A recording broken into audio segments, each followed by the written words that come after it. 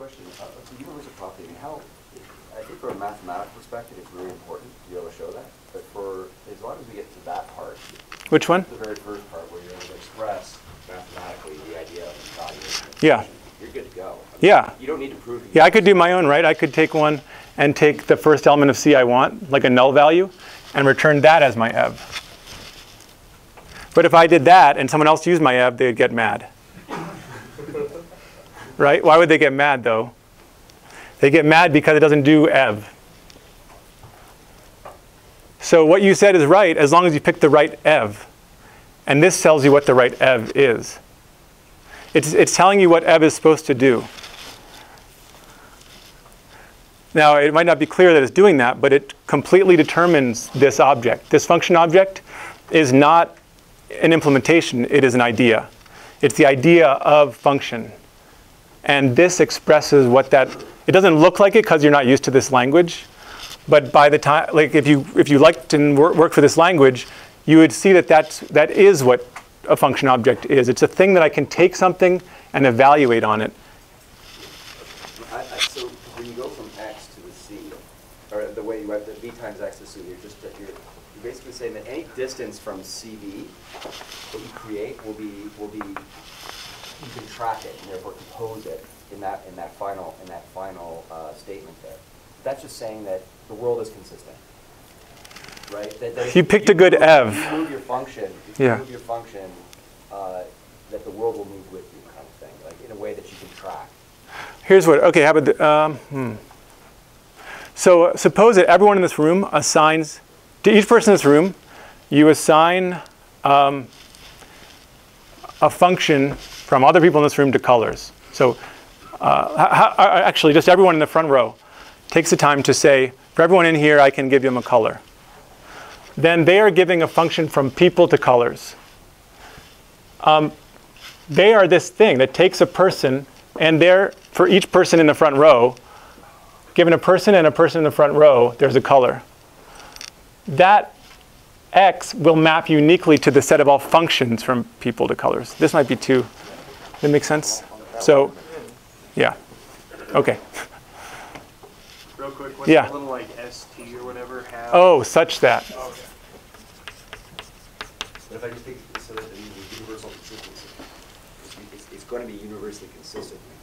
That's not what we're doing here isn't going to be different than what you would do elsewhere. If you satisfy this universal property, then you are the same as, and I do too, then we're in bijection, meaning there is a way to go back and forth. Well, that means that, like one person was saying, what is math good for in the real world? And they said, I like this because they said, it's for communication at scale. So you have, in this room, we can come up with any Creole we want, right? We can come up with some language where we're all agreeing that ST means a bear or something, I don't know. and that's like what we mean. Whenever we say ST, we mean a bear.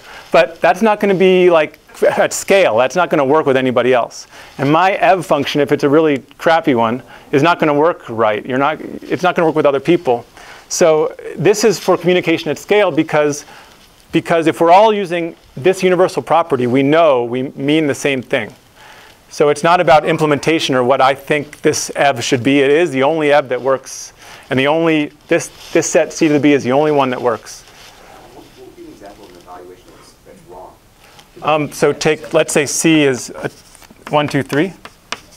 And my thing from B times C to the B to C sends B comma F to 2. I take a B, I take a function, and I give 2. That's not a good ev.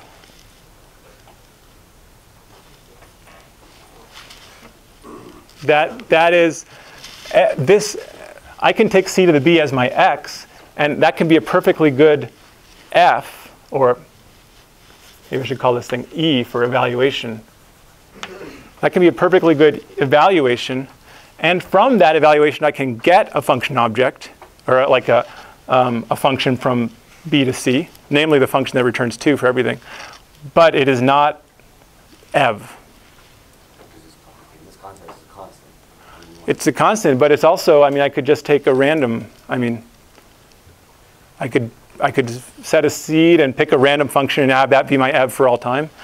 And that's not a good ev. except when it is. Like 99% of the time the Right. answer is 2, and then there's those weird cases where the answer is 3, and you didn't cover those. Right, So you think you have a good ev, and you don't. right. This guarantees it's a good ev. Yeah. Does this define the universal, or this universal property, does it define the exponential, or does it define ev, or does it define both? It defines both. Just like, so for products, it's not just this pair type, because what if you implemented this in a really weird way? It's the pair type together with first and second that defines. There, in fact, is, well, yeah, I'm not going to go there. So it's this triple that is the data of the product. Yeah. So when you say that's not a good ev, Yeah. the bottom line there, is that because it essentially ignores what ev is? What is? It ignores the, if it's applying a function in a B, and it just decides to return 2, then it's ignoring the function it's passed to. Yep, and the B. Yes, yes. It's ignoring everything. Or it could take them into account, and it could like do some random thing, right? I could do the ev, and then I could add 1, right, mod 3, and get something. That's also not the right ev, because it's not going to compose right with other. Yeah. So it ignores it, but it also just doesn't do the right thing. And what it means to do the right thing is that. I'd like to ask about one more question. Yeah.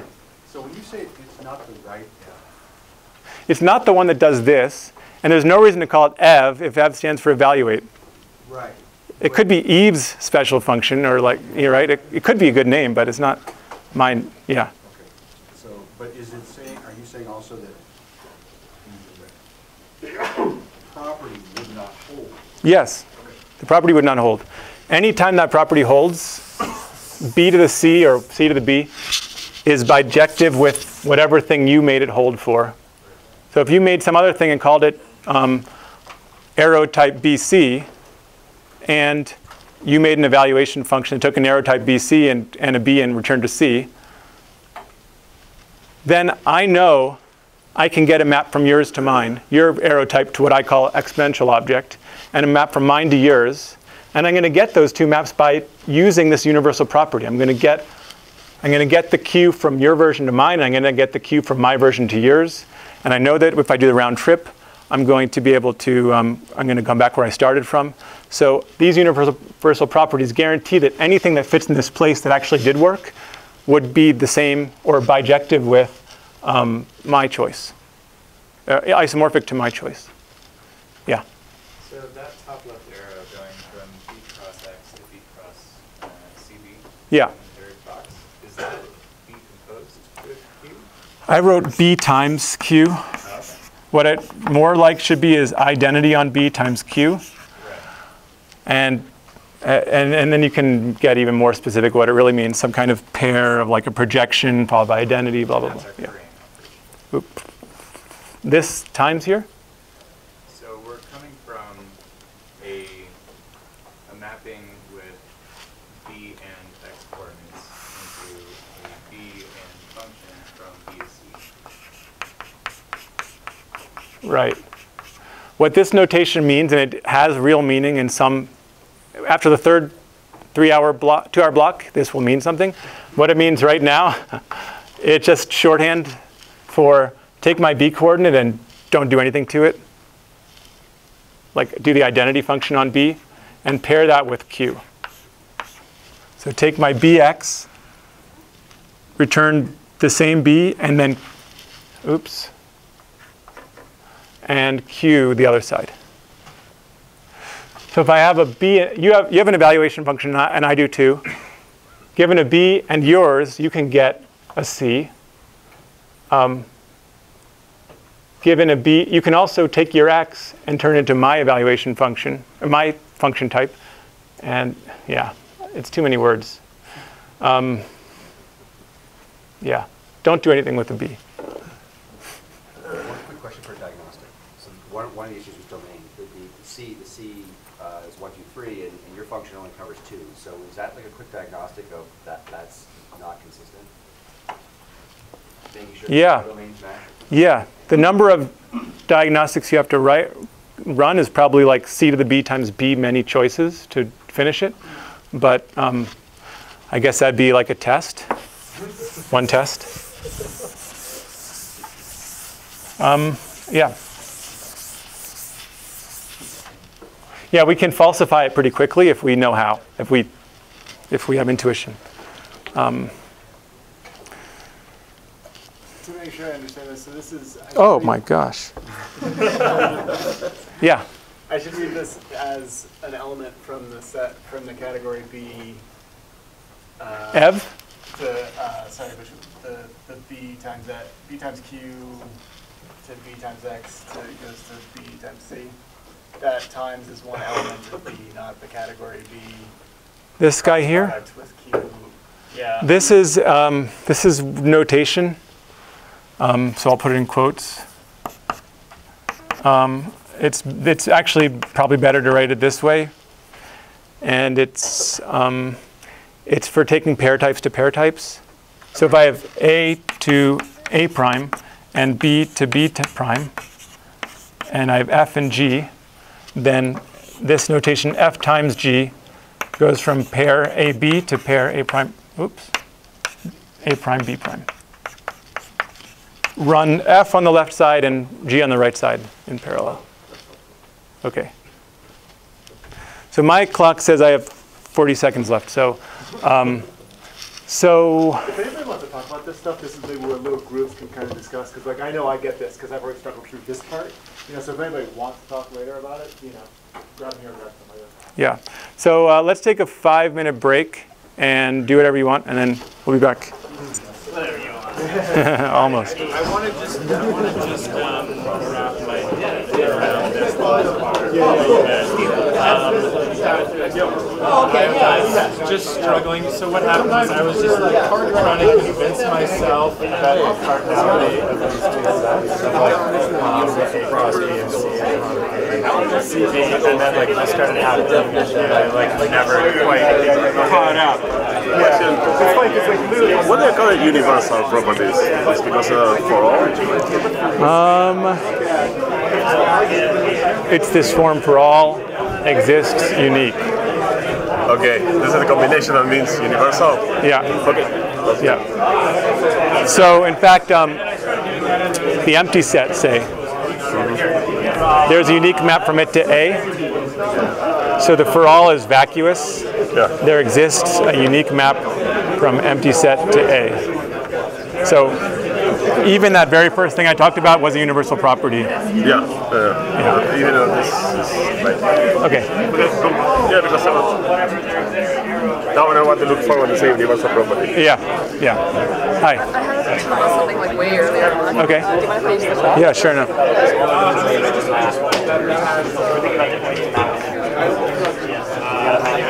So like, what does this one actually even mean? Right? Like, I understand this one is like the This is not one function. This is yes, the map, but I want to Equal. I actually meant 2 to the 3, the number 8, underlined. okay, because this is a set, right? Let's see a set. Taking the exponential of a set. What exactly is that? No, this is not a set. Okay, sorry. Okay.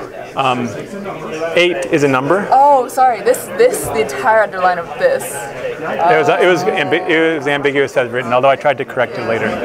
Sorry, I missed it. Yeah. But you see this statement. Right. Yes. Okay. Okay. Got it. So I have function 1, 2, 3, all the way through 8, each of which gives a function from 3 to 2. Right. Right. So about this guy here, like, is it right to say that? Sorry, did you want to take argument or? No, go ahead. Yeah. Okay. I'm going to erase though some stuff. Okay. Yeah, go ahead.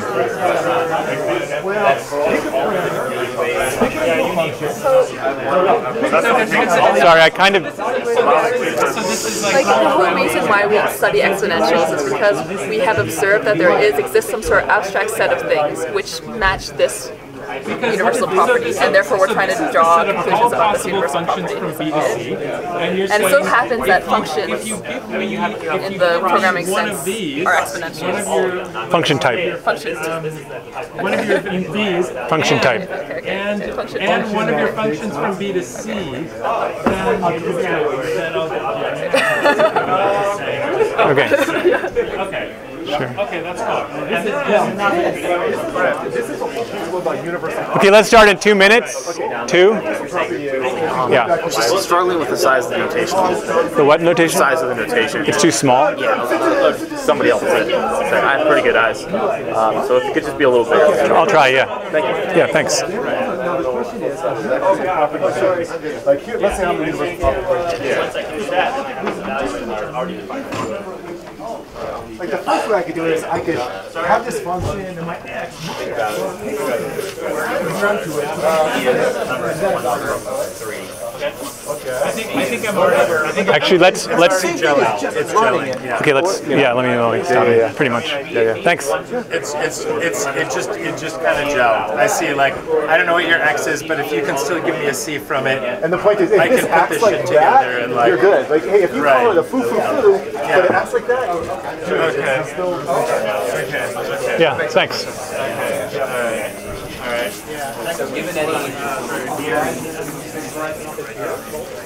Probably don't get too frustrated if people don't get it, because some people won't, but like, oh man, it's so awesome, like seeing this stuff. Okay, thanks. Yeah. Another minute to use the voice room, or you're starting in right? I'm probably going to start, but try.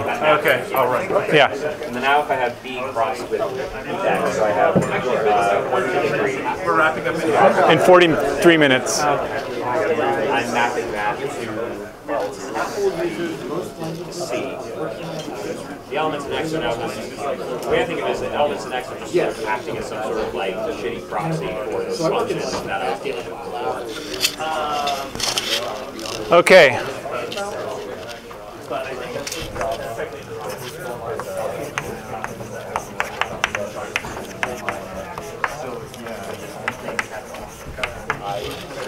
Okay, so let's talk about what a category is in the abstract. What is all the stuff I just said about sets, and where can you ask all those questions and do all that stuff in a general abstract setting? So it's a mathematical object. So a category, so let's write def. A category C, that might look like an E, but it's supposed to be a script C, consists of some stuff. So what's the data type of category? One, it has a set. Some people will say it's a class, but no one knows what a class is.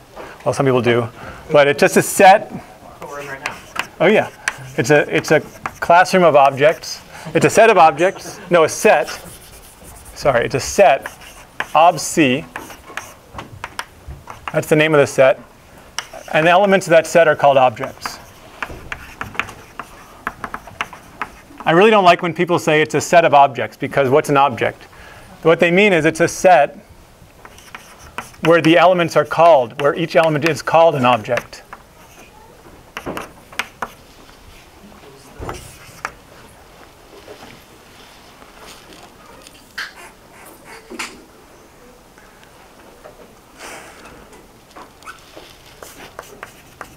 Some people write class. It just means like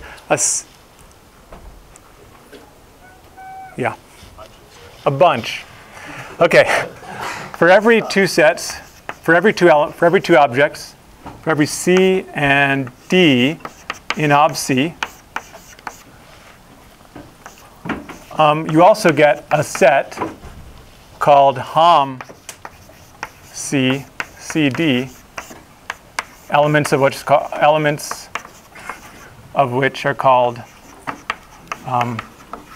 morphisms or homomorphisms. And we might write, if F is an element of hom CD, we write F taking C to D or CD F.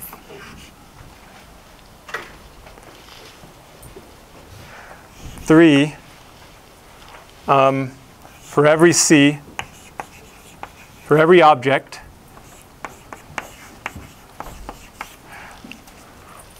a choice. This weird sentence structure is because I said it consists of, for everything, a choice, right? A choice that's going to be called IDC in HOM CC, called the identity, and for a function, well, for every f in HOM CD and g in HOM DE, an element f composed g in HOM CE. Okay, so let me try to relate this to sets again. In sets, we have C equals set. Let me make some space, actually. You might want to make, if you're taking notes, which you really don't have to do, because there's lots of textbooks on this, so try not to take notes that are complete as a textbook, because you can do that later. I think, at least myself, I prefer to try to make sure I understand everything as it's being said, so I have questions ready. If you won't say it, I'll say it. Your textbook is really good. Really, it drives home, of all the category theory books out there, it gets as close as possible to implementation. Talks about monads and a whole bunch of great stuff. You won't say it, I'll say it. Thanks. Do it. Very confident, very good. Okay, great. Great stuff. Yeah. Are there also functions between HOM sets? No. Well, I mean, no. Oh, okay, I see. Okay. No. So in the category of sets, the one is it's the class or the set of all sets. So ob set is the set of all sets. That's not a set because it's too big.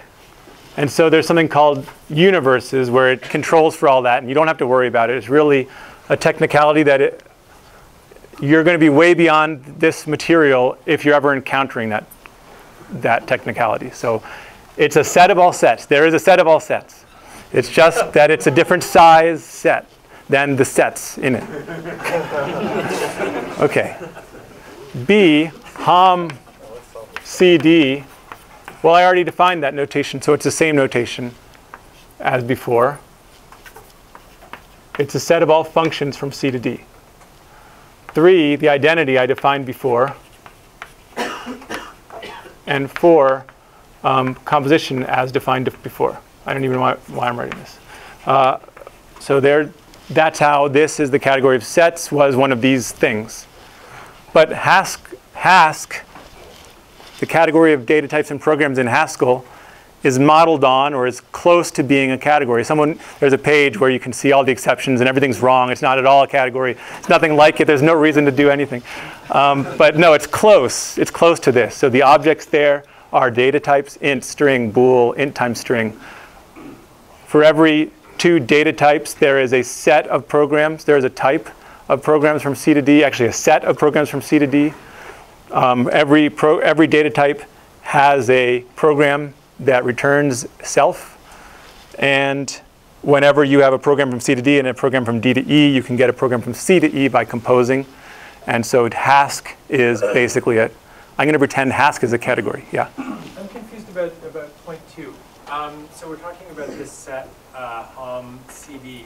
Are you saying that set must exist and be not empty, or you're saying no, it could be empty. If it exists, the elements would in order to give a category, I will provide you with this set. You'll provide it. Okay. Yep. Okay. Someone cannot claim to have a category unless they've given you this data for any CD. Okay. Right. It's the claim they're making when they tell you they have a category. Okay. They're also making all of the maps. Yep. Definition. Yep. The denotation, like what it would be to be a map, is good enough. You just have to have like an abstract set, meaning like an understanding of what's in the set and what's not in the set. You don't have to be able to produce them, like put a table full of them all, right? But when someone says they have a category, they don't just give you this bunch of stuff. They have to make it satisfy some properties. And that is for any C and D and function from C to D. So this thing is an element of the Hom set CD. I've already said that notation, but I wanted to write it again for some reason. If I do identity on C and compose that with F, it's equal to F. If they don't satisfy that rule, they haven't given you a category. And if they don't satisfy the rule that if they do F and then identity on D, that fixes what identity means. It's not an implementation thing about self. It's that that's that their notion of composition, their notion of identity works right together in this sense. And for any C to D called F, D to E called G, and for any B to C, G, H, B to C, C to D, D to E, if they do F compose G, they get a new map, they get a new morphism from B to D, which they could then compose with H. And that's the same thing as doing F and then composing with G, circle H, this GH. All that means is you don't even have to write the parentheses. You can just write lists of compositions, and it's unambiguous.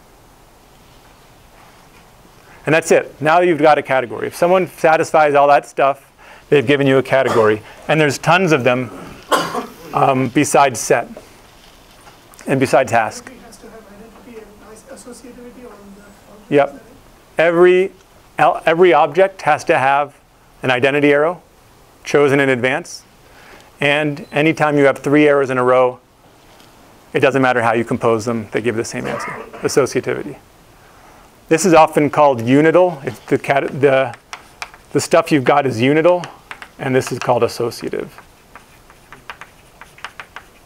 Identity is a unit morphism. Perhaps, well, that's kind of by definition what we have. I mean, that's the default. Yeah, and that's always what a category is. So let's talk about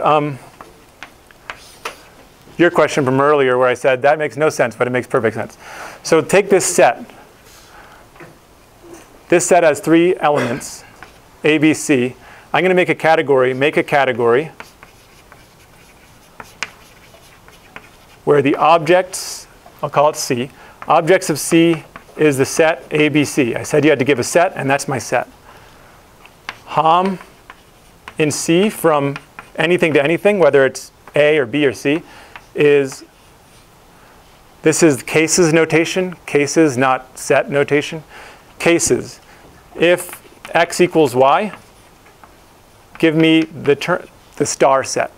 Just star. Doesn't mean anything. It's just star. No. I'm going to call it identity sub x. And it's just the name of an element. I should probably call it star, but I should probably call it identity sub x.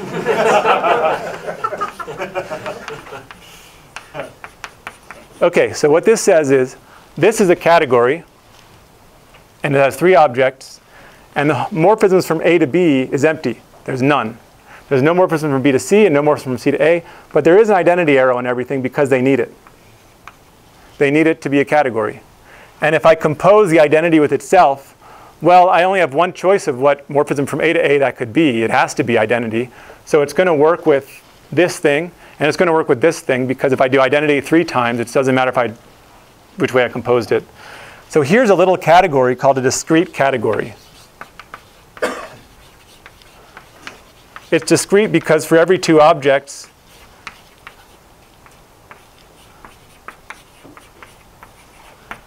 the set of maps between them is either the identity, if it's the same 2 objects, if it's the same object, or empty set. It's a discrete category you can assign to any set. It satisfies all the rules. It just doesn't look anything like Hask. It's Hask where every data type has only identity function and there's no programs. It's not a very good programming language. But it's a category. It's really, yeah. Yeah, it's expressive power versus like computational. So any set can be regarded. In French, regard means to look at. I don't know, looked at as a discrete category. You can kind of change your viewpoint on it and see a discrete category sitting there. It's a set until you call it a discrete category, and soon we'll have like the category of discrete categories, and there'll be a functor from sets to discrete categories, and like you don't have, this regarding is a functor, but right now it's just a view change of, it's just an analogy. And what was the discrete category? What does discrete mean? It means that for any two things, there's no map between them unless it's the same thing and you're required to have one. So that's the unique discrete category on those three. Yeah.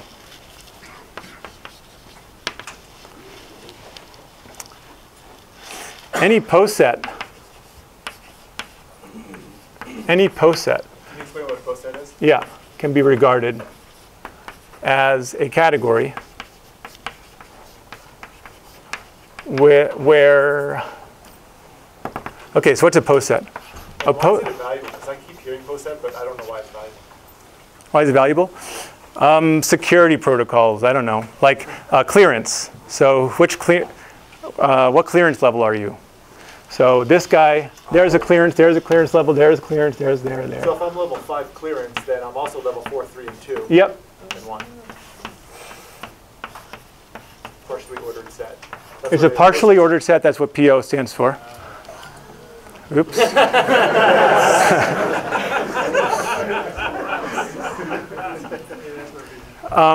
So what's the property of this thing? I drew arrows everywhere. There to tell you who's got more priority, or maybe less, like maybe this guy, whatever. Right, a poset is a set. A poset might be written like this. Here's the data structure you need, if I'm using that word right. So where P is a set, and less than is a relation. Do you guys know what that is? A relation, meaning, as ugly as it is, that less than is a subset of P times P. Meaning you can say whether one thing is less than another. And it has to satisfy two rules, that A is less than or equal to itself for all A, or P, for all elements of the poset. A is less than itself, that's called being reflexive. So if it's about who has more priority or whatever, I have at least as much priority as myself. And if A is less than or equal to B, which is less than or equal to C, then A is less than or equal to C. Like I can, that's transitive. B is less than or equal to C, then A is less than or equal to C. I think someone asked me to write bigger, and I haven't been doing that, so sorry about that. So it's not like a directed acyclic graph? No, maybe. Well, so in a directly acyclic graph, you're allowed to have two arrows from A to B, like this.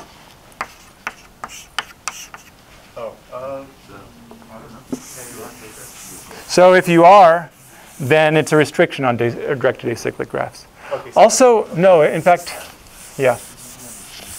There's a third property that people often add that you don't have to add, which is that if A is less than or equal to B and B is less than or equal to A, then A and B are equal. So we're allowed to have, without that restriction, you're allowed to have this. A is less than or equal to B, and B is less than or equal to A. what's that restriction called? And is that part It's of a called poset? anti-symmetric, I think. Now, is that part of a poset or is that a different thing? I think it's typically part of the definition.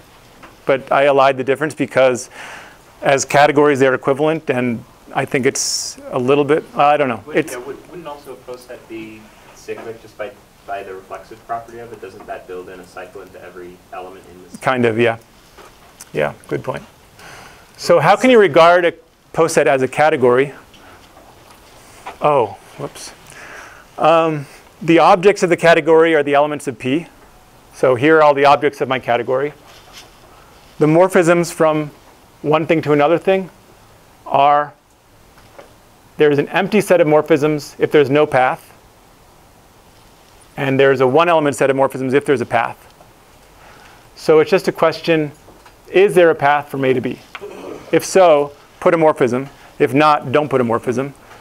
And this says that everything has an identity morphism. There's a path from A to itself. And the transitivity says you can compose them. So a post set, it's actually called a preorder if you. So a post set is different from a preorder. Yeah, and I'm not saying the difference, and I can't tell if that's going to make things worse or not, but can be regarded, as a category. Do you mind, because like preorders and post sets, when you get into them, like they're actually, for programming, they're really applicable. But it's kind of hard to really kind of grok it with that. So if it will take you less than a minute, can you say the difference between a post set and a preorder? Yeah, At some point. a preorder, a post set is a preorder. A preorder, P less than, such that A less than or equal to B and B less than or equal to A implies A equals B. Oh, so post set is a preorder. Got it. With an extra property. With that extra constraint. Right. Whereas for me, if I have this, then that means I have a map from A to B and a map from B to A. And that means I have a map from A to itself when I compose them. And that there's only one map from A to itself, namely the identity. So it's actually, this is an isomorphism. So it's just a preorder is like a post set, except where equals has been replaced by isomorphic. It's a slight relaxation on a post set. So they're not equal, but they're isomorphic. They're So isomorphic. not 2 bars, but they're 3 bars. Yeah. So it's a very minor difference. If you think about isomorphism as a pretty minor difference, That's cool. then it's just saying that if I have 2 names for the same priority, or what do I call it, privilege class, or security clearance class, I have this class and this class, and this one's less than that one, and that one's less than this one. This one can see anything, that one can see, that one can see anything. They're still distinct. They're still distinct. One's called the A class, one's called the B. Pre-order. But there's no semantic, there's no real important difference. So a preorder is just one where you're allowed to have this. Cool. Which happens all the time. Yeah. It's a relaxation that's actually nicer from a category theoretic perspective. A category. It's like saying that a post set is a good program where, or like you've done it well, where you don't ever have duplication. There's only one of them. Yeah. But a pre-order is like, well, actually we kind of made them. They're actually like the same role. Yeah. But don't worry, I've got it all under control. I know what. Yeah. Okay. Hom in C from A to B has at most one element. Dude, you got a pre-order, man. That's not a post set. Okay. So Hom A to B means I'm going to write a map from A to B, but I don't have to label it with anything because there's only one. If there is one, there's only one. So it's a category where you don't need to label your arrows. There's only one program from A to B, and it's not really a program. It just says I can return a B type if I have an A type, in exactly one way. And so in that case, you would write A less than B. So you take any category you want, and you find out that for every 2 objects, if you look into the Hom set between them, all the mappings, there's either none or there's one. Then you can replace that idea of mapping with the notion of less than, and you get a preorder. And all preorders come to you that way. So there are all these little graphs where if there's 2 paths from A to B, you can think of them as the same. Like this clearance is less than this one, which is less than this one. This clearance is less than this one, which is less than this one. It's just less than this. I don't know. I don't know what a thin category is. Oh, I didn't start my timer. Holy God. Okay, 20 minutes. Okay. I had a break for talking to your neighbor. Is it a good, do you guys want one? Okay, okay, go ahead. So find out what's going on. We already talked about ourselves. So the question is, in our field, there's a crisis of defining equality, and then we've got lots of people like in the chromatomic type theory world like working on this problem, and I don't keep up. So in the context of what you're talking about, so Vincent just made a comment. The category theory is speaking in terms of isomorphisms, not equality. But we're using the equal signs rather than like liberally, and even in I use them liberally. well, Yeah, go ahead. I feel like there are equal signs. Yeah, yeah. No, that's fine. But you know, it's possible that a category has an equals concept inside of that category. But when we're talking about the category theory, we're kind of looking to see where the isomorphism is the important idea, not the equals. Right, okay. And in fact, any definition that uses equals rather than isomorphism is called by some people evil. Oh, good. So if you look at the term evil in category theory, that actually has a technical, some semi-technical definition, which means using equals when you're supposed to be using equals, leaning too hard on equals. Oh, that's evil in category theory. Yeah. That's what you're saying. No equals, right? Yeah. You can do equals, but it's being evil. It's not with the spirit of category theory, and it's not usually going to work quite right. Can you specify what equality means just in category theory? No. I don't think so. So when in the definition of it's part of what a set needs to be able to say what equals is. That's what a set does. So, so this section, very, very basic question. When we define a category, we define the most basic terms, irrespective of the examples or any example category. Yeah. Now we have to say what associativity is. So we have to define associativity over these morphisms. Yep. And you know, to a layman, you might want a two-category. A two-category is one where these equals between the morphisms become isomorphisms. Become isomorphisms. Yeah, okay, that's what you actually want is isomorphisms. Now you're in called two-category world. Okay. But then there's going to be an equal sign waiting for you a little later. Oh, okay. And infinity categories or homotopy type theory, etc., are when they're just isomorphisms all the way down. Okay. I'm beginning to understand. So, but we're allowing ourselves to use the equal sign for now. Yeah. The definition. Yeah. The definition of the category. Yeah. Just to keep it simple. Yeah. Right. So we're being evil. A little bit. Okay. Yeah. Okay. Yeah. Thank you. All right. Thank you. I'm saying somehow. So I probably need self, whatever, and then right. I just thought it could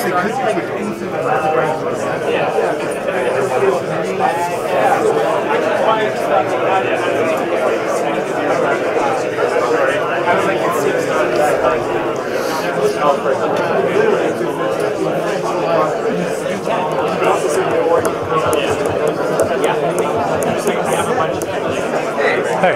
Hi. Just got accepted to course 16. Oh, nice. Yeah. Okay. So I've got a graduate level math requirement that I don't teach. You don't teach? No. Oh, okay. Yeah, but you should ask the math department to teach a category theory class because it's ridiculous that they don't. Okay. But don't tell them I said that because David said that. Well, I do think it's ridiculous that they don't. Right. Okay. I think it's a service course for the rest of the.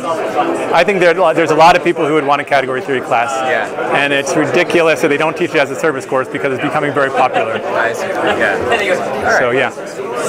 Well, so but write me an email if you have any questions. Great. Sounds good. Okay, let's start back up again.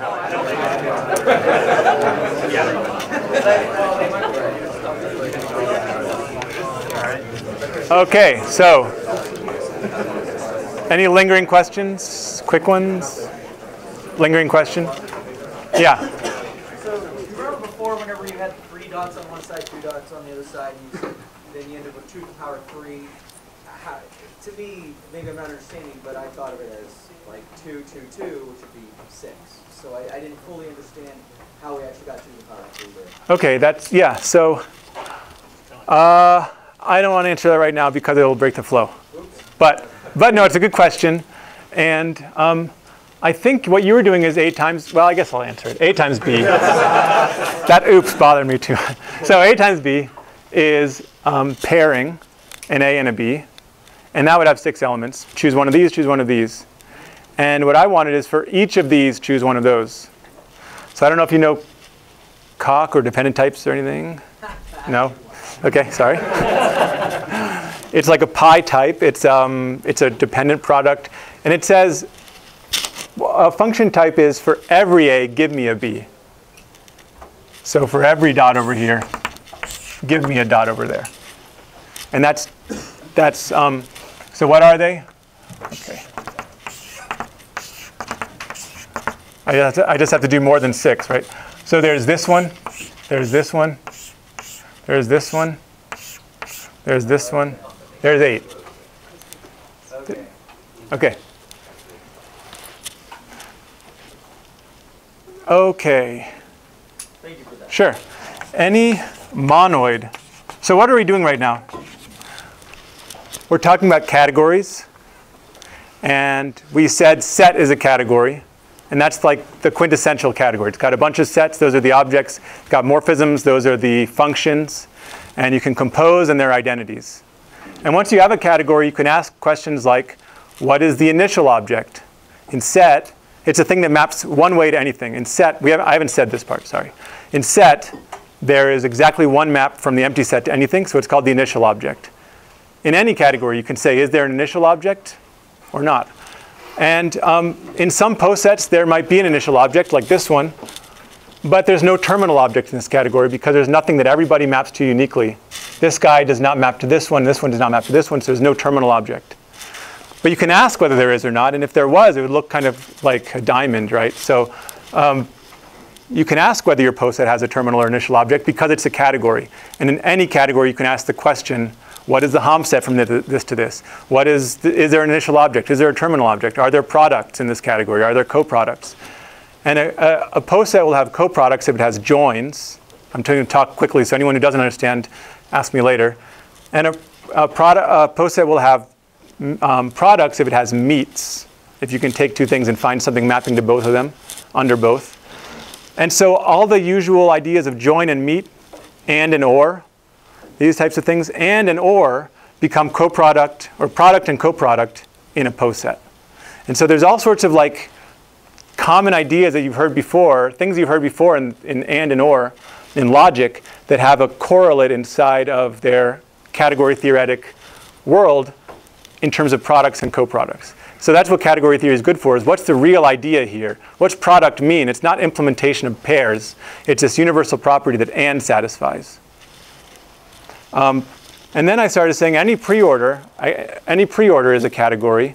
And that's like if you have a set S, then the power set of S, meaning the set of all subsets of S, is a preorder. So I'm kind of losing my direction, my sense of direction here. But let's say you have 3 element set, and that's S. Then there's this post set where you have the empty set. You have just A. You have just B. You have just C. You have AB. You have BC. And you have AC. And you have ABC. And there's a preorder there. Oops. And this preorder has an initial object and a terminal object when you regard it as a category. These are the objects of the category. There's 8. And the arrows are the morphisms. But I don't think of the 2 maps from B to ABC going in different paths as different morphisms. There's the same morphism, which means there's exactly one morphism from here to here. And in fact, for any 2 elements, there's either 0 or 1 morphism. So this is a post set. It's also a category.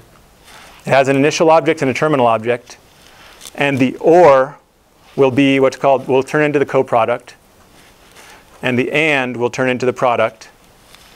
And means intersection, or means union, kind of thing. So all these different ideas, to me, they're all the same. To you, they might be different. I don't know. But you can see that this symbol looks a little bit like this symbol. And this symbol looks a little bit like this symbol. And they're all like meaning the same thing category theoretically. And or, union and intersection. And so what I'm saying is if you regard a poset or preorder, whether it's a power set of subsets or any other thing as a category, you can ask the same kinds of questions. So lots of different parts of mathematics fit into this category idea, and a monoid does too. So it can be regarded as a category. But you might not know what a monoid is. So let me say what a monoid is. A monoid is a set where you can multiply or add or there's a one operation and there's an identity. So it's what is a monoid? A monoid is a set M to get, well, consists of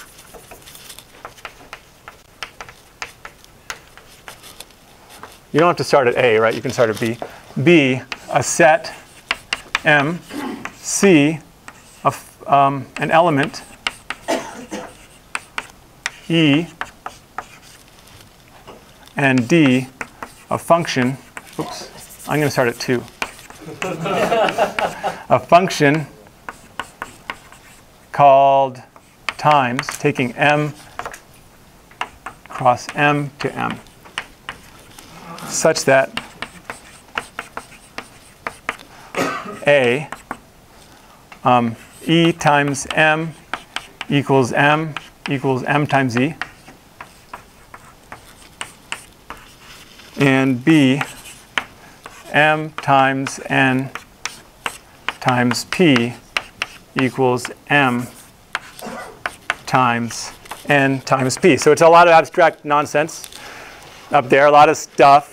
What is all this stuff saying? So the natural numbers are a monoid. The natural numbers with 0 and plus, where this is the number 2, this is number 3, and this is number 4, forms a monoid. It means you have a set, you know how to do something to pairs of elements, you know how to multiply them or add them, and you know a specific element such that when you add with 0, you get back where you started, and on either side, and where plus is associative. So there's another one, namely types. Well, there's types with times and unit. So given two types, you can multiply them and get a pair type. There's a unit type, and if you multiply with a unit, you get back where you started. This is a little bit like kinda.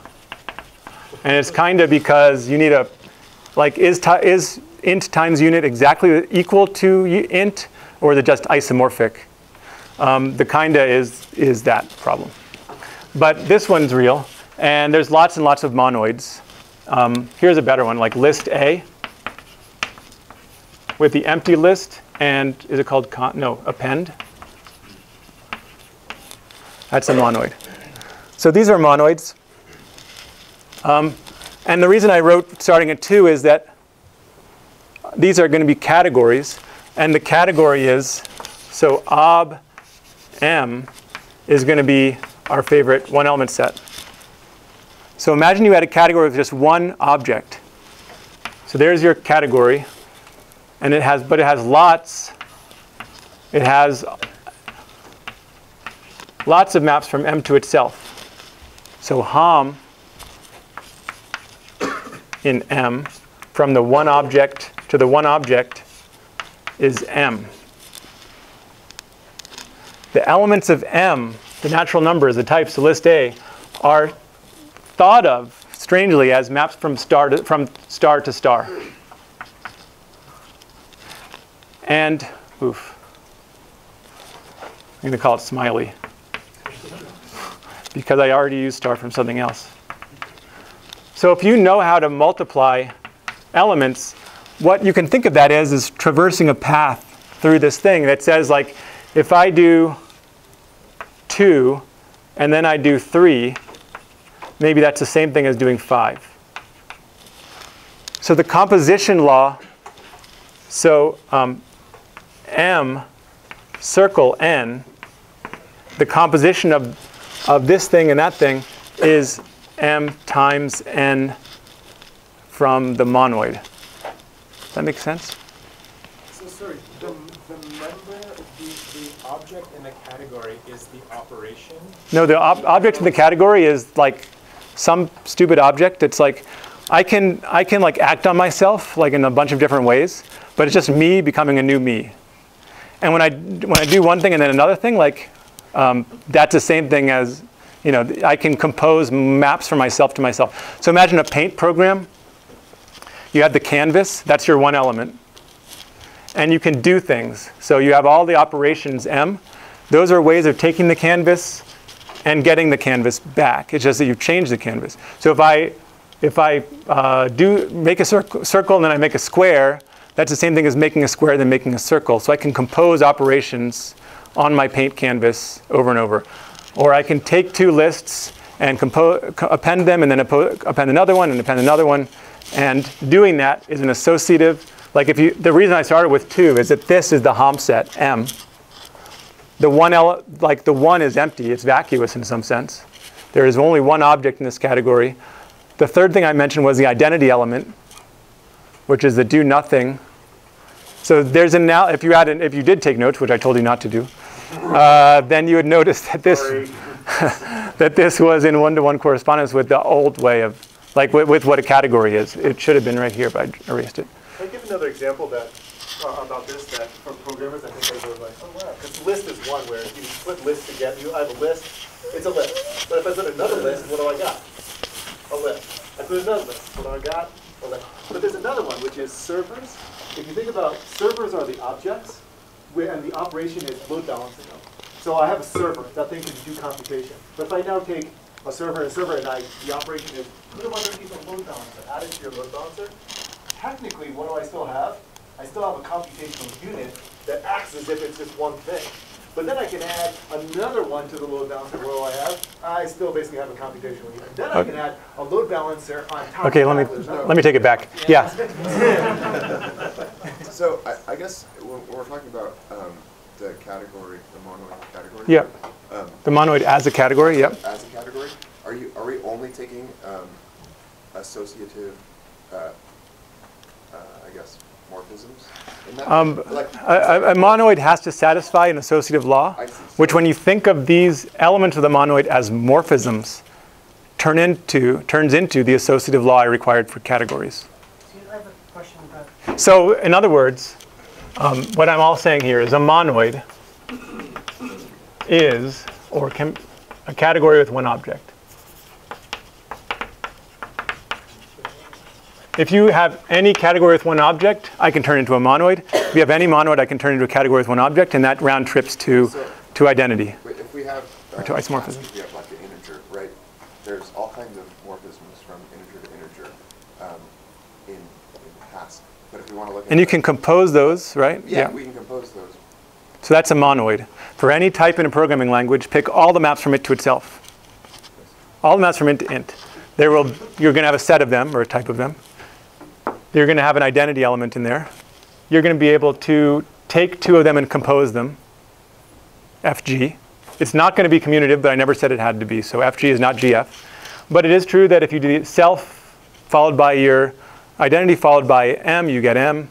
And if you compose them in any order. So for any type in a programming language, there's a monoid sitting there. It's a category with one object. And I have 2 minutes, so let me just say one last thing. If you have any graph,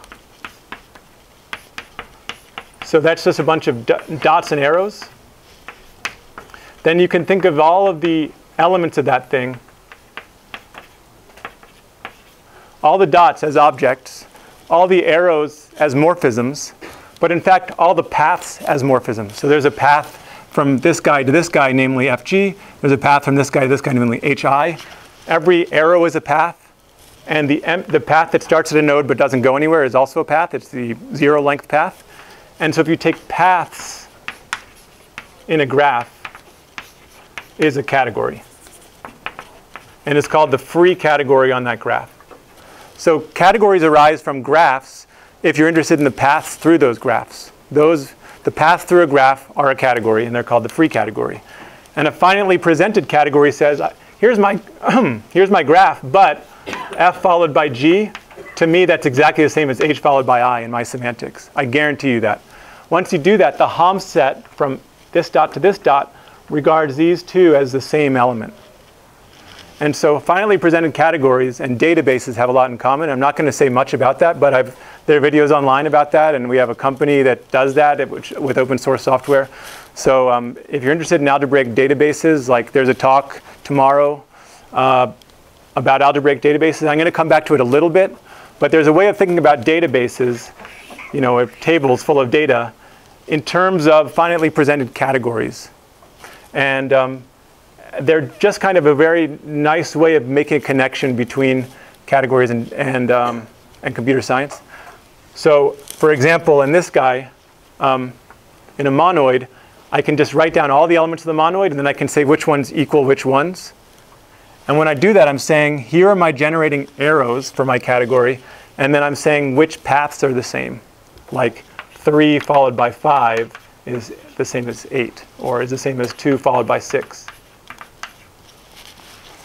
So I don't know if that's helpful, but I think we should stop. And I'm available for questions afterwards. So.